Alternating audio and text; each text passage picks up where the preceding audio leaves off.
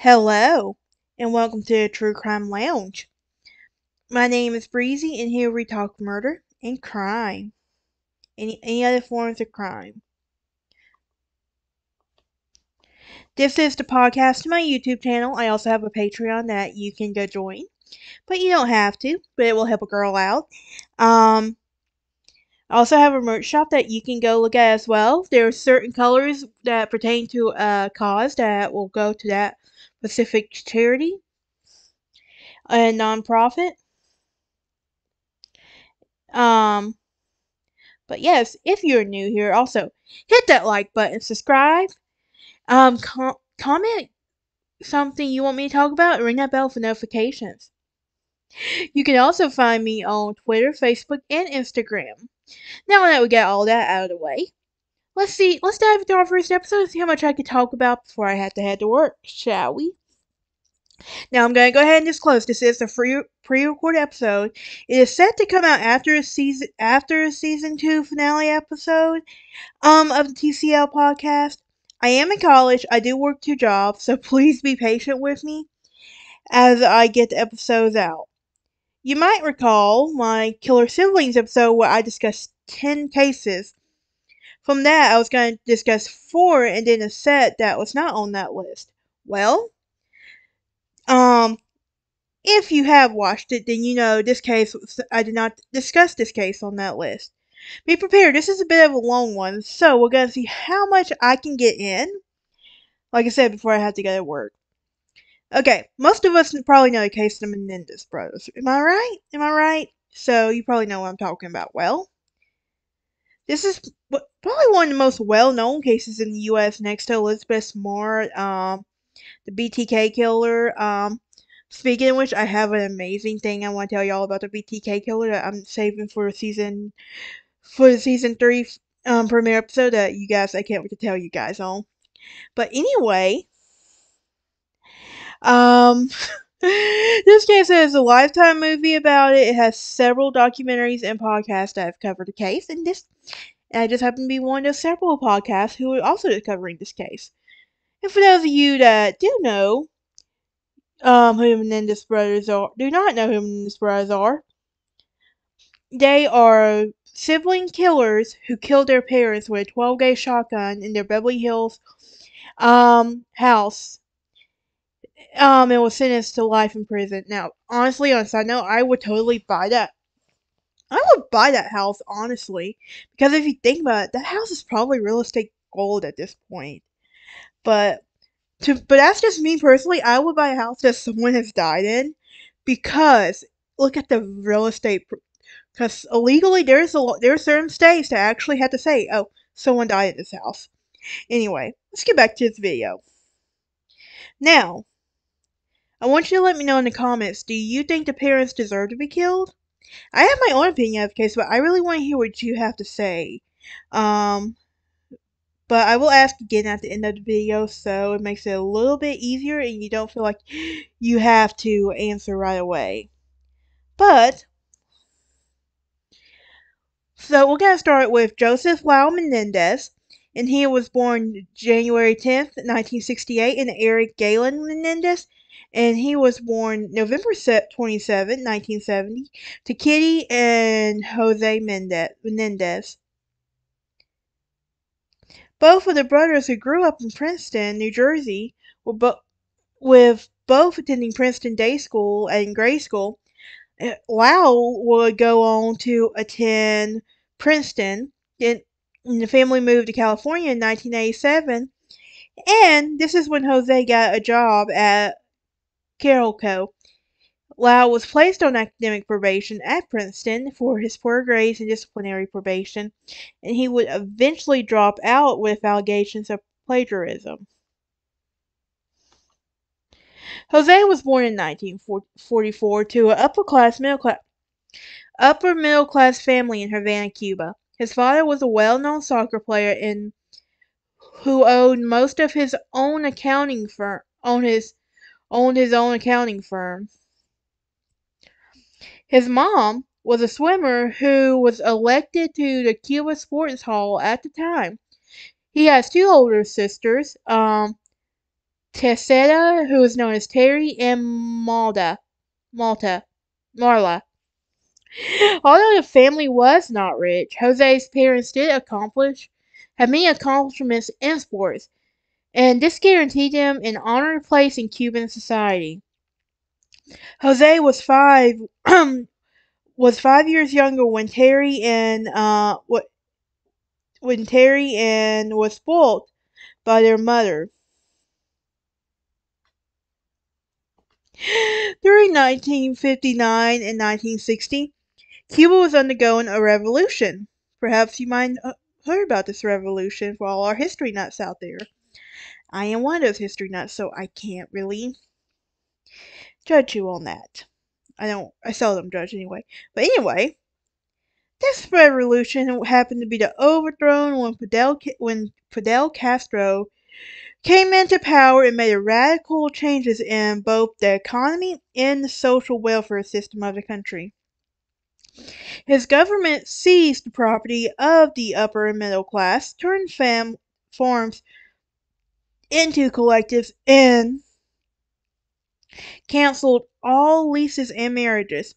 The upper class and middle class last property was the lower class and higher class prices. So, during 1960, Jose was 16, and after Castro came into power, his parents saw that their lives in Cuba would be forever changed.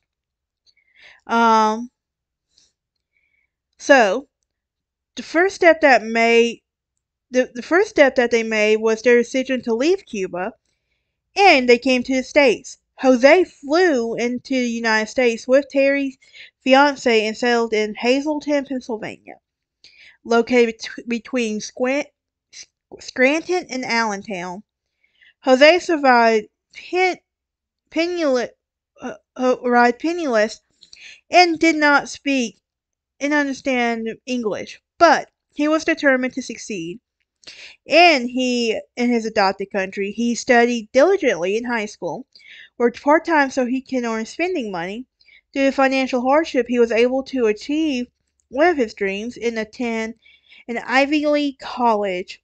He promised himself that one day, when he had children, they would achieve his dream, and graduate from an Ivy League college. Jose was an athlete, got an athletic scholarship and a swimming scholarship in Southern Illinois University. He did not like Southern Illinois and is remembered by his classmates.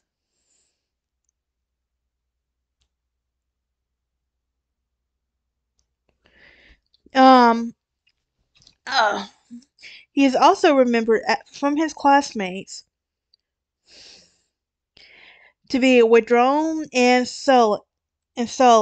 Jose supported himself financially with his athletic scholarship, but eventually walked away from his athletics to concentrate on his studies.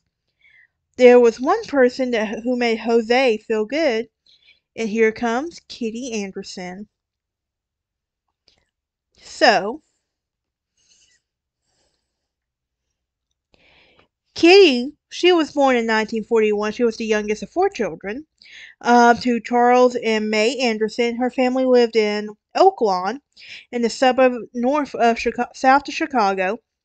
And during her early childhood, her family was solidly middle class, and her father owned a heating and air conditioning business that did well, and her mother stayed home to care for Kitty and other two brothers, Milt and Brian, and Kitty's older sister, Joan.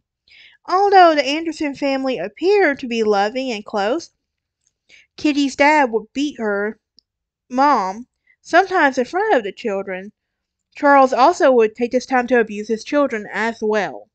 So before Kelly entered grammar school, her father left her mother for another woman. In order to support the family, Kitty's mom worked at United Airlines in Midway Airport outside of Chicago. Kitty's parents would eventually divorce, and this would cause a lifelong hurt of emotional scars for her. Throughout her childhood, she was withdrawn and depressed. She had difficulty forming friendships and did not really have many friends. in her grade or in high school in general. So, Kitty's father remarried and continued to live on Oak Lawn, and her family never remarried. Her mom never remarried and became bitter and depressed by a divorce. Kitty grew up convinced that the divorce was the worst thing that could happen in a woman's life, and she hated her father and during her parents' divorce. As someone who has seen the ugly side of divorce, it's not pretty.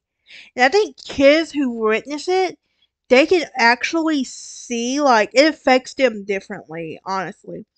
I'm not gonna go into all the baggage from that, from my experience seeing the ugly part of divorce, but I will say it has affected me, like, especially when it comes to trusting people and relationships in general.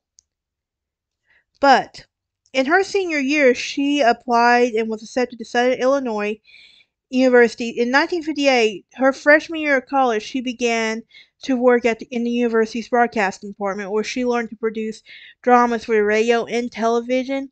And she gained a great deal of confidence throughout the participation of um in these activities. During her senior year in 1962, she would become more confident to compete in the Miss Oak Lawn beauty pageant, which was sponsored by VFW. But she had always dreamed after she graduated from college that she would pursue a career in producing and directing commercial radio and television programs in New York City. Then, Kitty and Jose met during her senior year and Jose's freshman year. And in a short time, and Jose became inseparable. To Jose, Kitty was attractive not only physically, but and what she represented. Kitty was the daughter of a shopkeeper, the offspring of an American merchant class.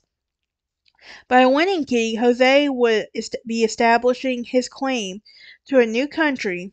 Jose fulfilled, um, claiming that for Kitty as well, claiming something for Kitty too. Kitty felt there was there was a depth to the loose that few people in hardships, not someone who was willing to slide by her family's connections or to work for money, like privileged classmates. Jose told Kitty his plan to make it in the big in the business world. So, when Jose and Kitty were seen together around Southern Illinois campus, people would stop and stare. All of them, after all, it was the early 1960s, and they lived in a small conservative Southern Illinois town. And there was many different ethnic backgrounds that did not mix in their civil rights movements in the Americas were centered to the South, and yet to be reached at Carbondale. Kitty was 3 years older than Jose as well, so their age and background differences did not seem to matter to Kitty and Jose. They were determined to make their lives work together. Jose and Kitty's relationship caused a problem for both of the families. Kitty was surprised to see that she would choose a Cuban teenager for her future husband, and Jose's family thought Kitty was beneath their social standing because her parents were divorced. Jose's parents also thought that at age 19, Jose was way too young to be married. Um, Jose was also too young to be. And around this time, though, Kitty had graduated with her bachelor's in science degree in communication, and Jose and Kitty eloped and they secretly married in 1963. A lot happened in 1963. JFK's assassination. Apparently these two eloping happened. Civil rights movement was going on. Um, anyway, after their marriage, Jose and Kitty moved to New York City. Jose's parents had fled Cuba. His mother in 1961 and his father a short time later.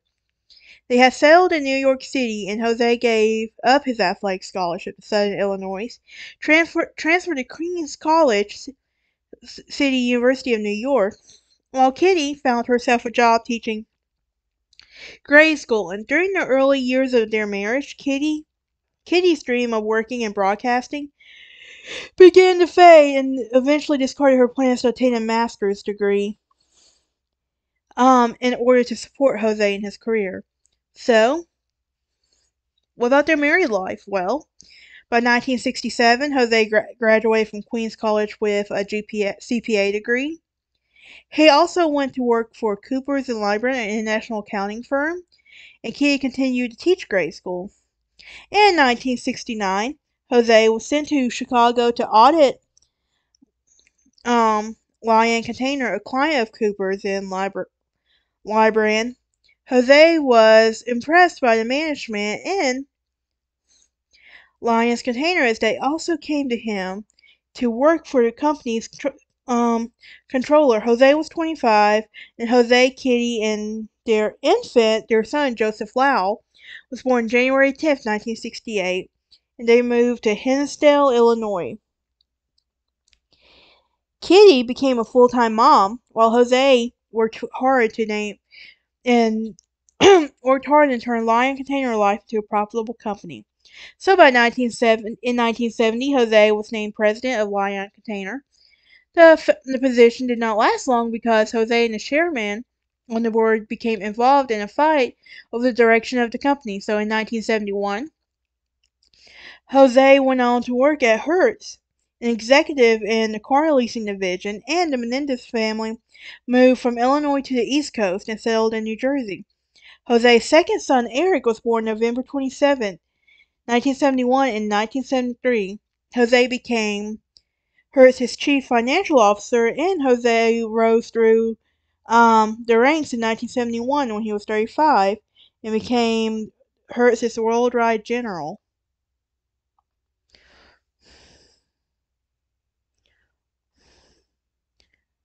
manager. So, Jose earned a reputation for abusing subordinates. His reputation would follow him for the remainder of his life. In 1980, his career ended at Hertz, and another man brought in and made president, and Jose was reassigned to entertainment division or RCA to a company that owned Hertz. So by 1981, Jose was assigned to to RCA's record division and saddled with overpaid aging recording stars. Jose then tried to turn the division around, signing up the Eutronics and Justin Starship at RCA. His ethics came under scrutiny, however. An example of Jose's questionable ethics. Oh, my stomach. Oh, guys, sometimes it sucks being a woman right now. Anyway, um, with the practice of 3 months in the record stores in order to make sales appear larger than what they were. So in 1986 alone, RCA was forced to honor 25 million in returned albums. By 1985, at the age of 41, Jose had risen and become an executive vice president and chief operating officer for RCA Records statewide operations. And, however, as hard as he tried, he was unable to turn RCA Records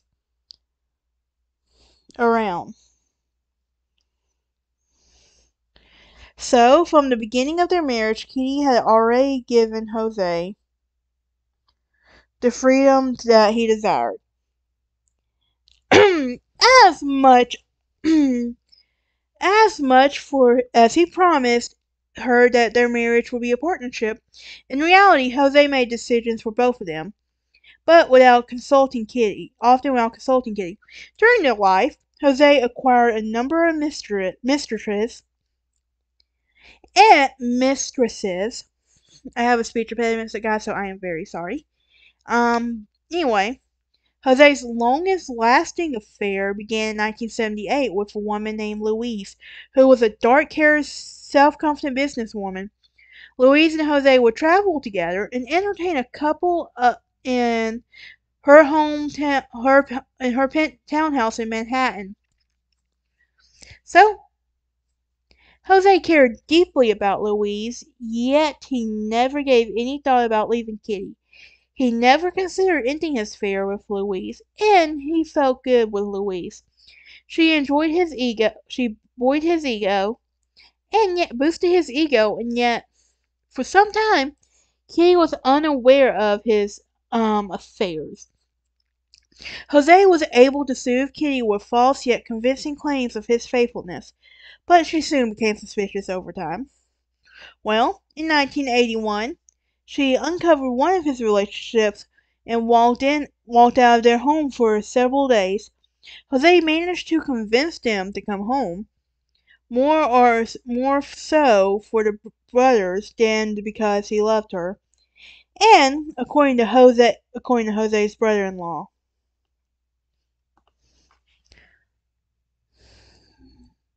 So in 1980, at about the same time of Jose's career was coming to an end, RCA was coming to an end, Kitty found out about Louise, and Jose told Kitty about Louise and his other affairs, and this sent Kitty into a depressive spiral, and she talked about committing suicide.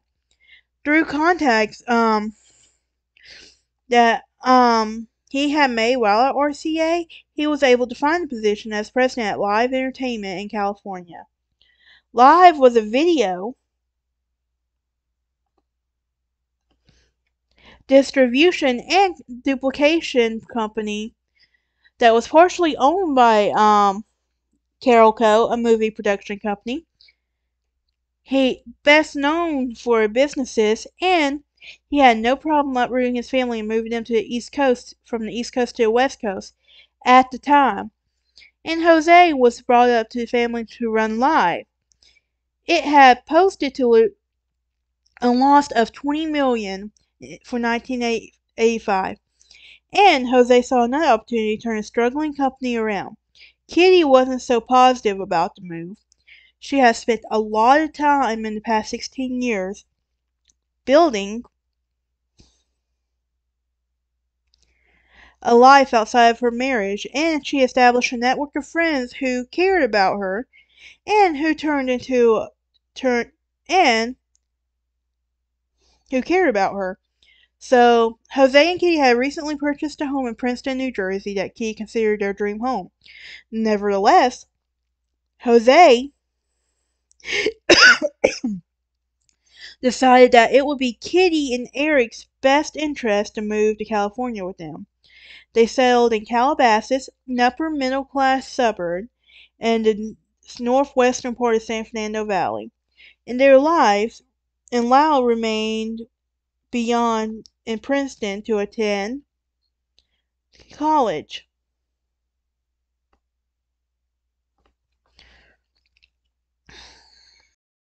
So, Jose dedicated himself to raising great sons who will carry out plans for the future and continue his legacy. Because he had fought his way through the corporate ladder, he understood that life would be easier. The more he refrained from remain refrain, the more he refined his way to reach the top, and training his sons to reach their peak. So, when the brothers were young, Jose Jose had rules for everything, in which what they could eat, who they could spend time with, and what they could read and think about. Every time, every hour in the day had been accounted for, and Jose and Kitty did not take into account that they would be dealing with young children, nor did they.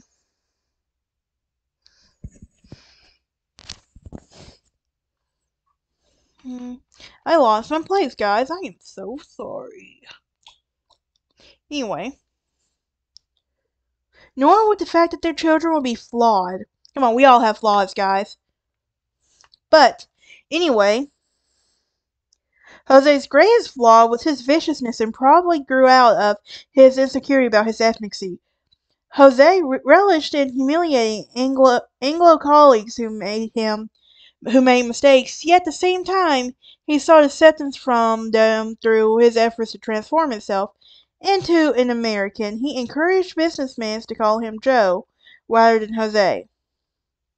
So, the pressures of meeting Jose's demands appeared early in Lyle and Erik. Both parents, both brothers developed stutters, stomach pains, and had a habit of grinding their teeth. Both brothers also developed nasty tempers, and as they grew older, the brothers were drawn to each other for companionship and solidarity. In order to face their father's control, Erik grew up worshipping Lyle. Erik often told his friends, that how much he admired his brothers. Erik probably couldn't understand why that they thought Lyle was serious trouble. His worship of his brother is probably come from the fact that Jose was so remote that his younger son did not feel he could approach him, whereas Lyle he was more approachable and Jose was more of an overwhelming presence. So the brothers would find themselves and comment that they a lot of people would comment that they were extremely close. The brothers were extremely close. So, but their personalities were also very different. While Lyle was described as aloof and witty, Erik was more described as sensitive and quiet. So basically, Lyle was also described as having a stronger personality.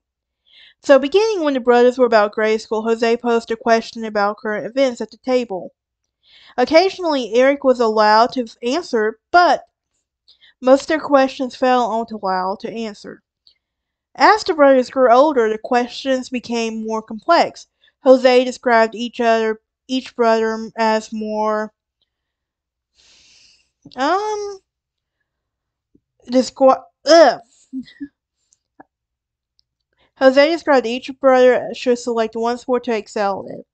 Jose encouraged the brothers to pick a sport that did not require them to be members of a team. So he felt that teamwork challenged his authority and caused it question by raising his sons. So by the time Lyle was 12 and Erik was 9, they had both selected tennis.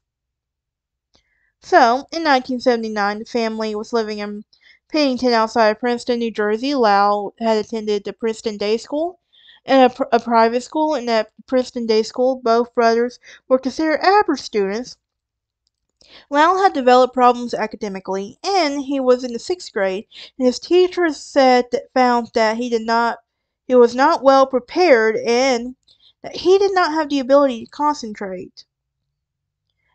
Teachers at the Princeton Day schools felt that both Lyle and Erik had some learning problems, but Jose would not accept that his son had flaws. Toxicity right there. Um, the brothers noticed that the homework the brothers turned it was far better than the work completed in class. Teachers also noticed that the brothers were immature compared to their classmates. So at the age of 14, Lyle still wet his bed and played with his stuffed animals. There was other signs of Lyle and Erik that were headed for serious trouble. So in 1982, when the brothers were 12 and 15, their cousin Diane van der Molen stayed with the Menendez family for the summer. One night, the three cousins began playfully wrestling, and suddenly, without warning, Lyle and Erik began to undress Diane. Without saying a word, the brothers tied her up, stripped her off her shirt, and she screamed, and the brothers retreated from the attack. The brothers also attacked her like a pack of dogs with no warning. As suddenly as the attack had begun, it ended. Around the same time, Diane experienced another attack. This time, she and Lyle were watching television, and without warning, Lyle struck, and he climbed on top of her, and he began to fondle her breast. Like he attacked earlier, and she had not enticed Lyle or in the attack ceased as soon as she was able to free herself.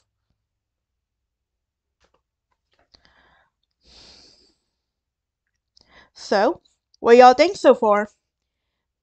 Do you think do you think these parents deserved it, or do you think these were two spoiled boys who just had a hissy fit?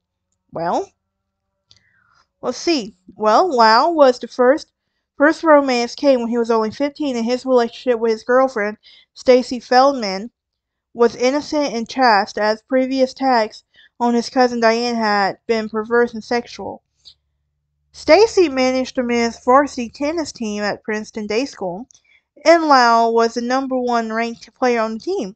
Their first date was to see the Raiders of the Lost Ark, and Lyle was a huge movie fan, and going to the movies was perhaps the only experience that Lyle was able to find himself enjoying, and it kind of like filtered through his parents. So Lyle soon to have seemed to have grown up to completely believe in that was true. He never seemed to be able to distinguish what was between fact and fiction. Well, Stacy and Lyle fell in love, and they walked into Princeton Day School hand in hand, which was against the rules, and the teachers and administrators left an infraction because let this pass because they felt like that Stacy and Lyle were awkward kids who needed each other. So, at the end of the school year, Lyle and Stacy were voted most married, and by the time they reached their classmates, Lyle and Stacy had began getting more married to their Lyle and Stacy talked about getting married and having more children. So he lavished her with jewelry, basically another gift. But she ended their relationship when they went off to college, realizing that she wanted to experience more life and that she was too young to be married. Um, Lyle was hurt by her rejection and tried to win her back, promising to buy her a car at fur coat. She was not interested, and he moved on. Jose dreamed that Lyle would attend the Ivy League college, and Lyle, who was not a good student, told his family that he wanted to skip college and open a restaurant with his father's financial backing. Jose would not entertain thoughts in anything less than an Ivy League education. So when Lyle initially applied to Princeton in 1986,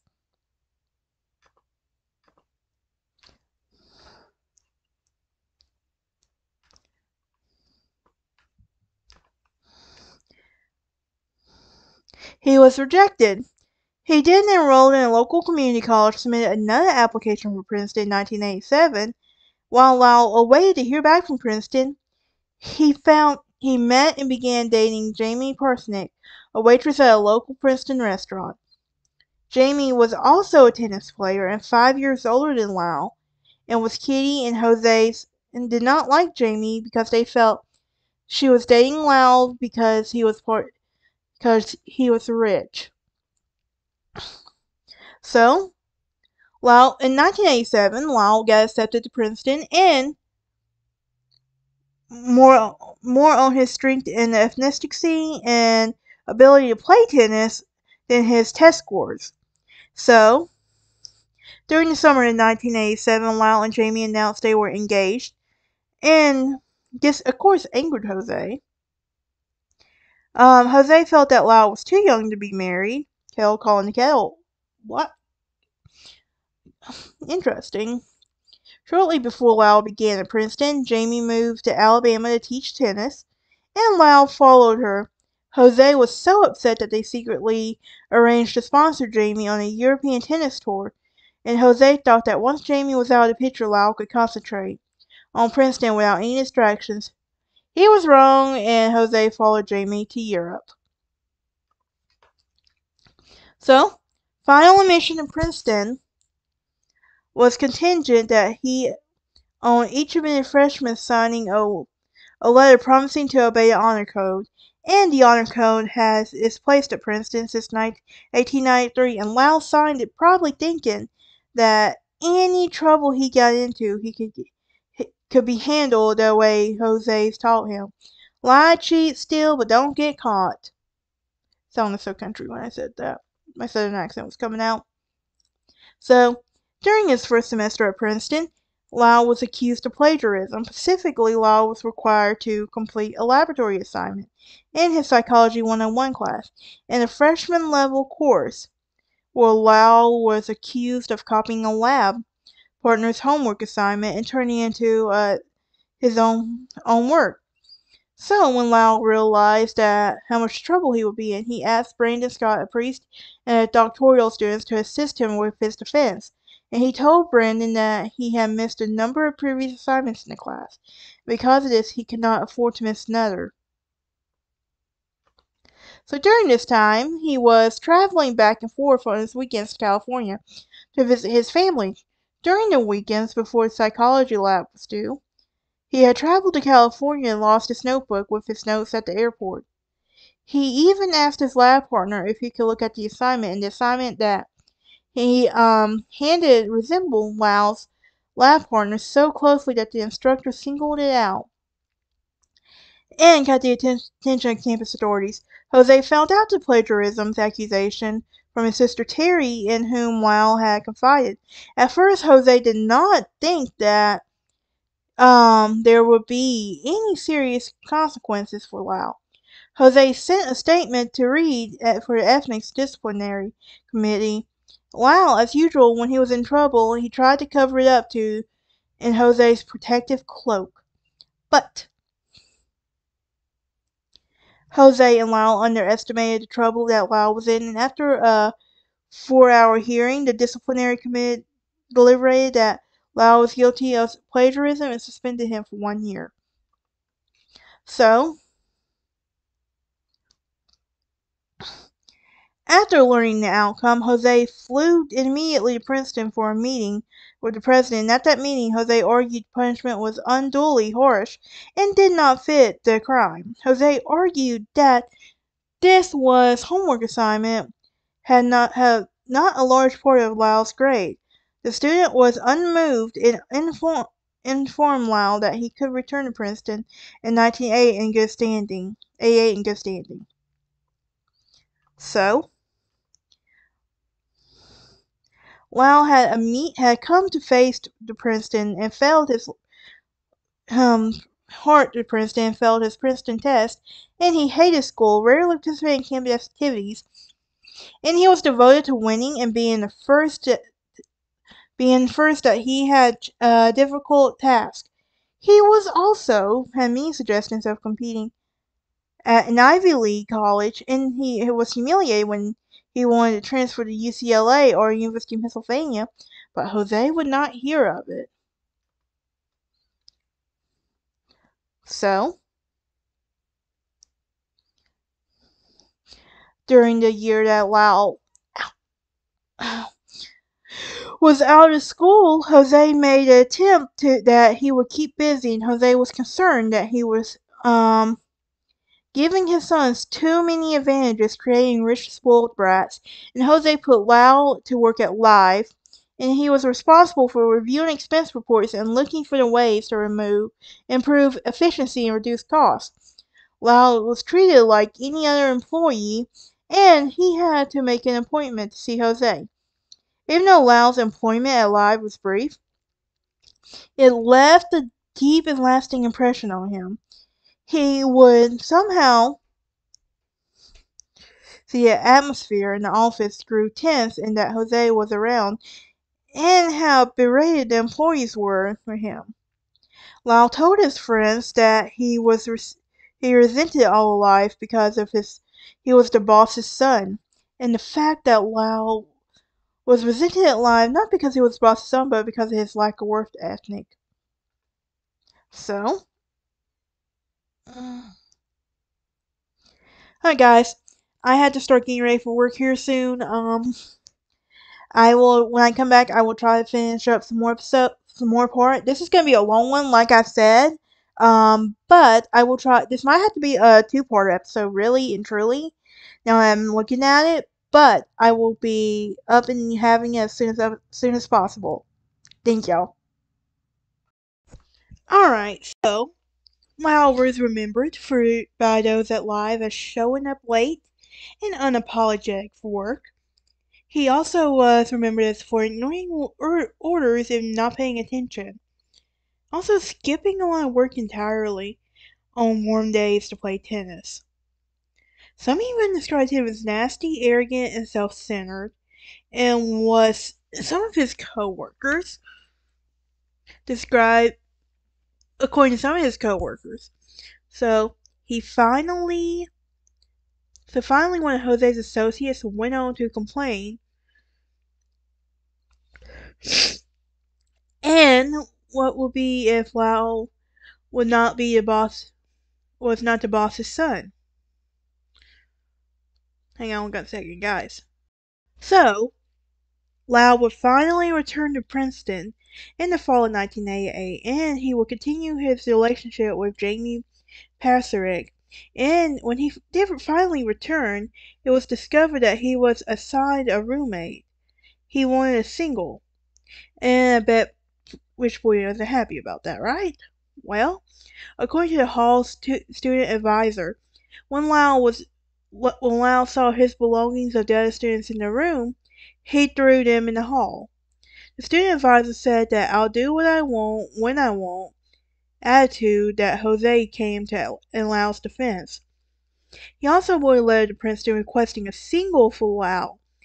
Lyle was given a single, and like that previous year, did not participate in any campus activities. The only outside activity that Lyle seemed to show any interest in was cultivating friendships with groups of students that were also jocks.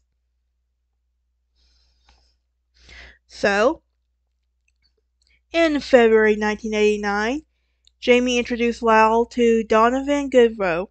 Donovan came into Princeton after spending 2 years at junior college from Northern California. He also always wanted to travel and made his way across the country, winding up at Princeton because he was attracted to the school's reputation and a large number of people his own age. Donovan was trying to sort out his future plans, and these two quickly became friends. And Kitty and Jose were glad to see Donovan around because now that they were living in California, they could no longer complete Lyle's homework for him. Donovan was willing to write his essays in the effort to keep him from failing. So during the spring of 1989, he began to date a model named Christy. Well, Christy was 30, and the relationship upset both Jose and Kitty. That was another issue that upset Jose even more than Lyle, who continued desire to transfer to UCLA.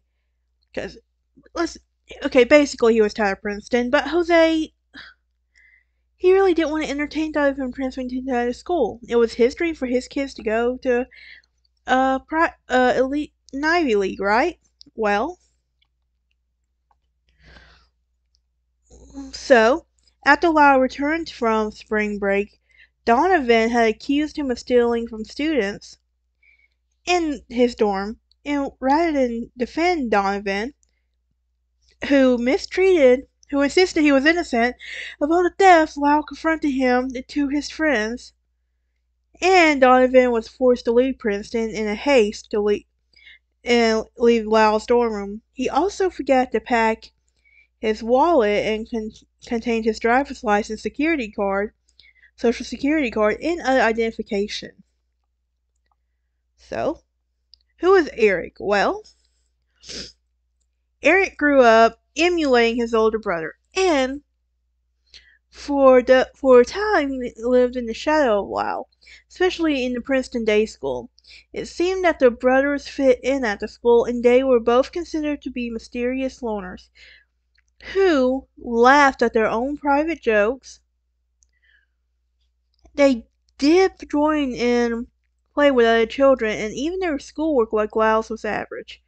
So, throughout his grades or in high school, Kitty completed much of Eric's school homework for him, and Erik learned early in life that Jose was grooming Lyle to become a future leader of the family. He grew up sad and withdrawn.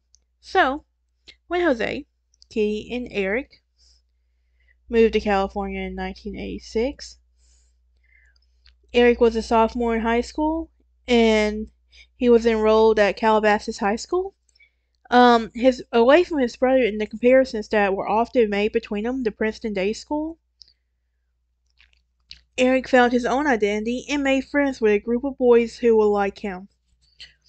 Found with a rebellious streak, Kitty had also been worried that Erik's sexual orientation for some time. Kitty believed that he was gay.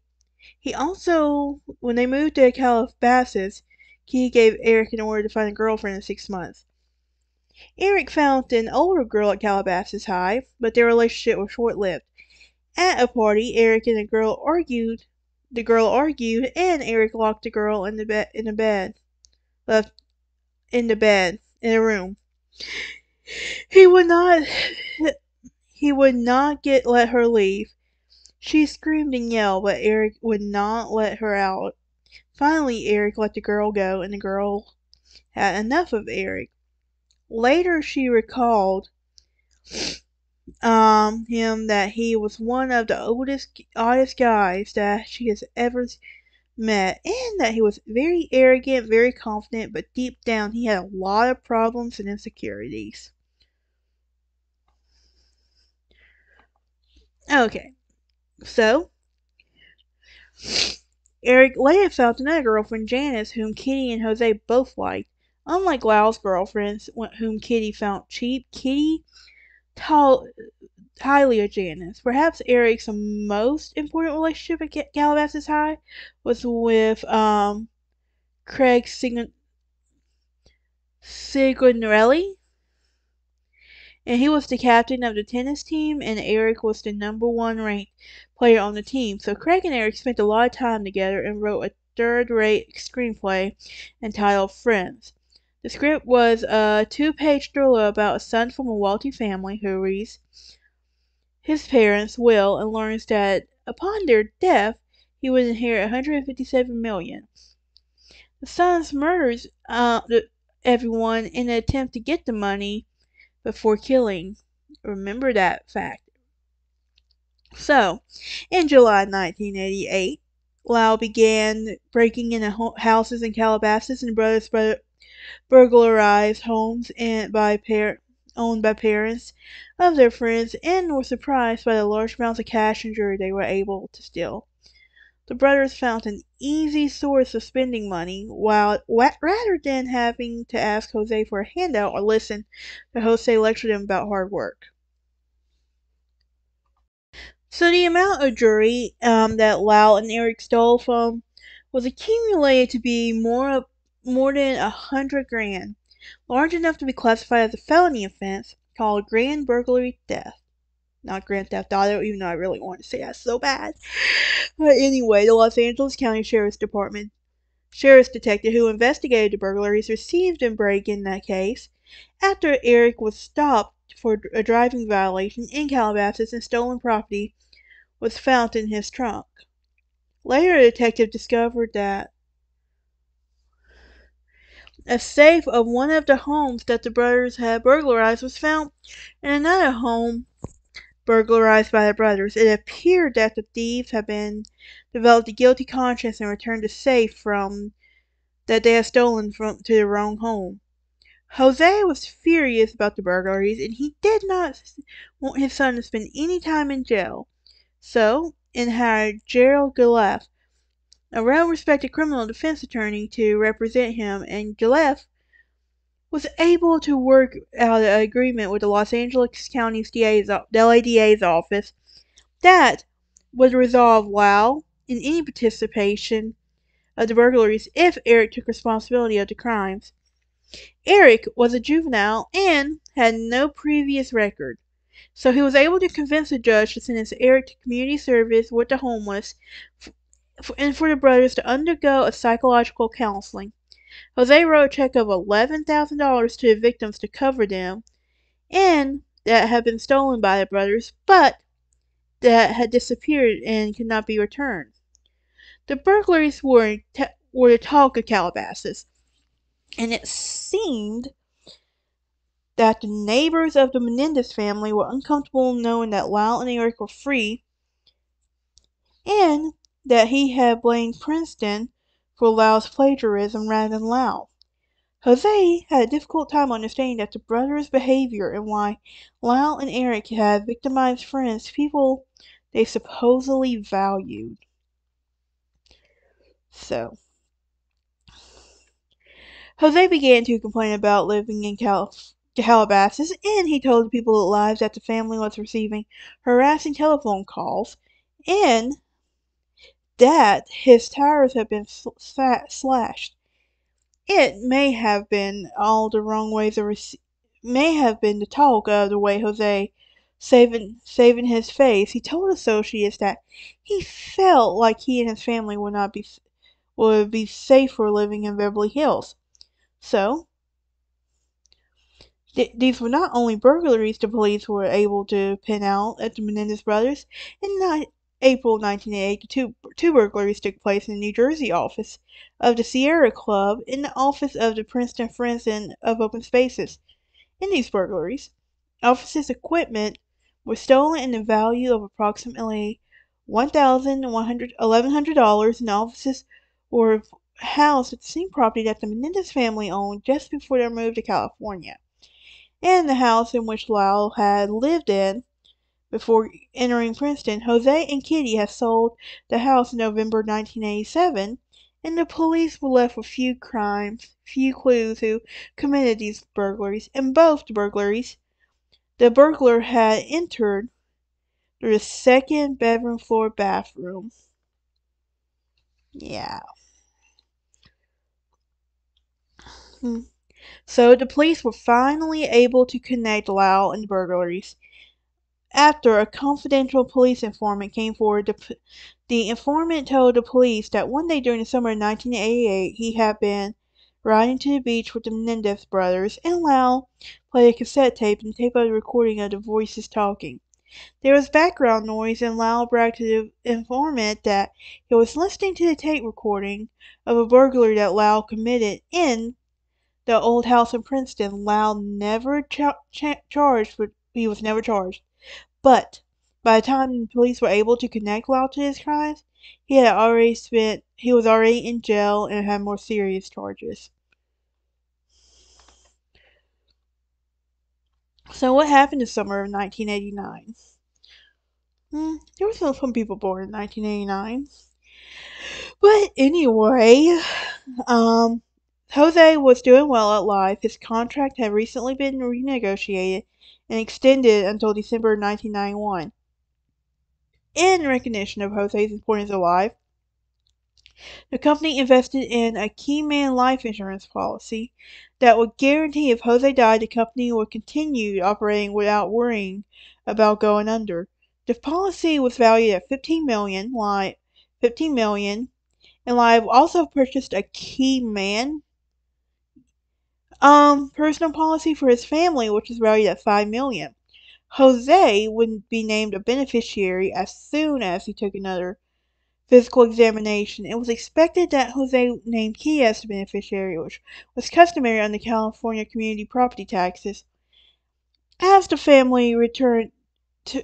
spring turned into summer, Lyle was facing several major problems. His girlfriend Christy told him that she was pregnant, and when he found out he and went to see her.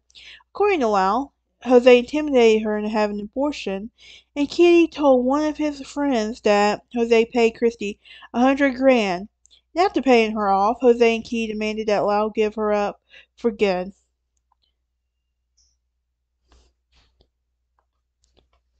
So, his spring semester report from Princeton was terrible. His grades were dismissal, including one F, and Lyle was on academic probation despite Donovan's assistance with the papers and assignments. According to Carlos Brett, Jose's father-in-law, Jose, tried to adjust his expectations to meet Lyle's academic performance and tried to put too much pressure on Lyle. He wanted to do something, wanted to press off his class. Academic probation was not the only problem, however, he was facing at Princeton. Shortly after he came home, Jose and Key were notified that Princeton was placing Lyle on disciplinary probation after some tables in the residence halls were damaged during a party and he had been thrown. He had tried to blame for this, but he had been blamed for this and placed on disciplinary probation by his friends on his friends. This wasn't the end, though. However, in his New Jersey's driver's license was suspended, and this caused his family's privileged at their country home in Princeton to be suspended. He and Donovan took a nighttime golf club across the greens and caused a large amount of damage. Jose had to pay restitution at the country club. Just let them take responsibility for their own action at this point. Jeez, Jose. Jose could have understand what went wrong with his sons. Could not understand what went wrong. Really, Jose, you can't understand what went wrong? He was losing his patience and less willing to be persuaded by Lyle's rationalizations. Jose and Kitty were so desperate to drive home to see to their sons and how serious their circumstances were. The only thing that they thought would get them through was threatening them to rewrite their will and leave the brothers out completely. Jose's first will had been written in 1980, and before he was amassed with his wealth, thus stated that if Jose and Kitty died in a common disaster, Lyle and Erik will receive their entire estate.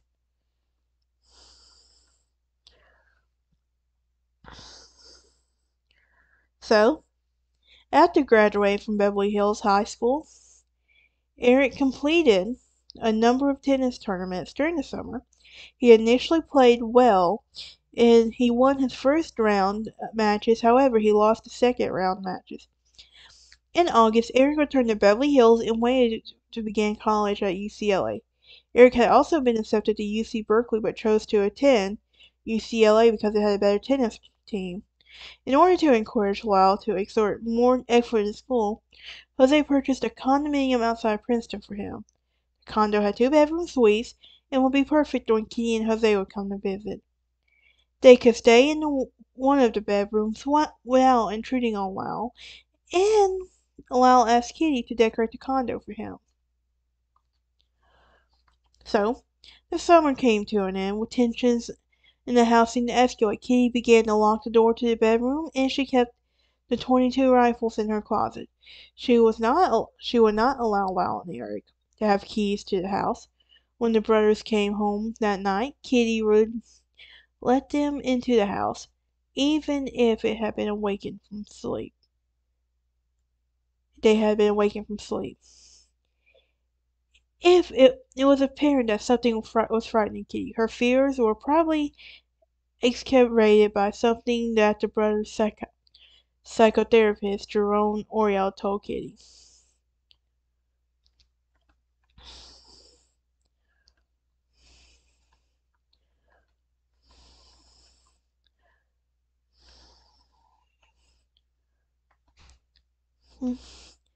So, on August 19, 1989, the family chartered a boat from the Marina del Rey and went fishing according to the crew, and did not seem to have much of a family.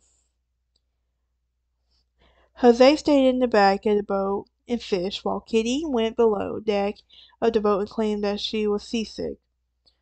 The brothers stayed to themselves at the bow of the boat.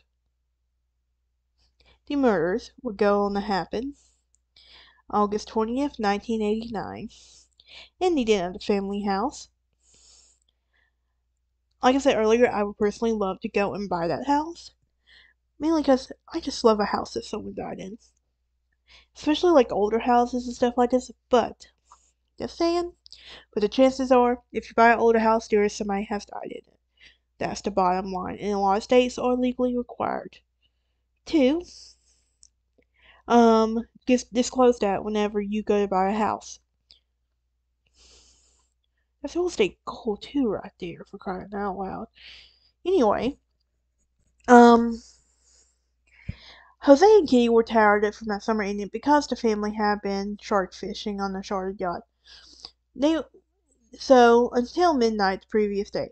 So Lyle and Erik went out that evening while Jose and Kitty were in the den watching a James Bond movie, The Spy Who Loved Me.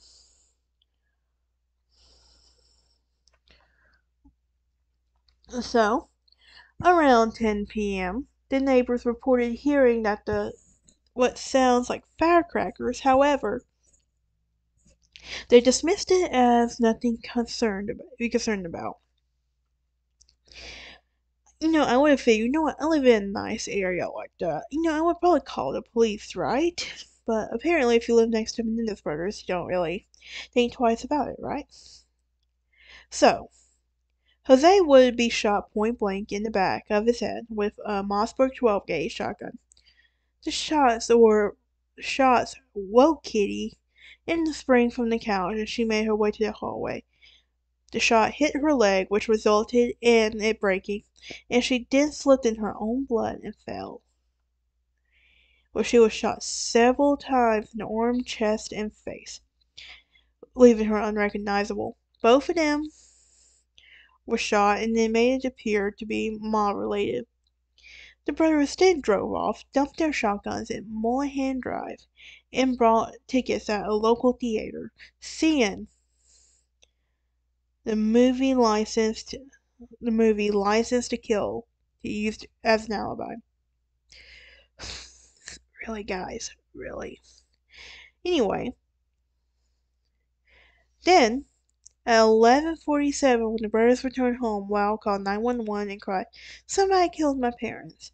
The police immediately considered the brothers suspects, but had no leads. At their trial, Erik said he spotted a shotgun shell and it was shot on the floor and recovered it from the police, talking as they took it away.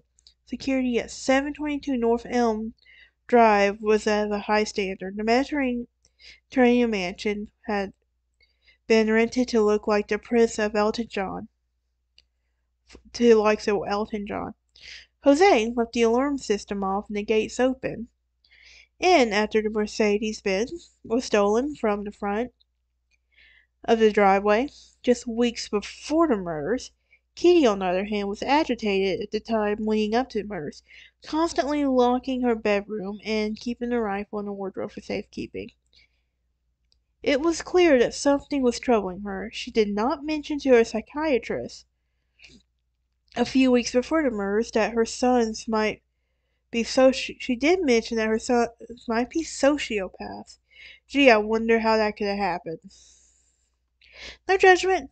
Trying to get bias out. But anyway, in the months after the murder, the brothers led a nice life of luxury and lavish spendings. According to investigators, suspicions that they had been involved in their parents' death. He was thought to have expensive Rolex rocks, purchased Carrero, Chuck Street Cafe, a Buffalo Wings restaurant in Princeton, and Erik was hired by a full-time staff to complete a tournament in Israel. They left North Elm Mansion unoccupied and lived in two separate penthouses on Marina del Rey. Then they would drive around LA in their late mom's Mercedes Benz convertible and costly lunch and dinners. It is reported that they spent about $1 million in their first 6 months after the shootings.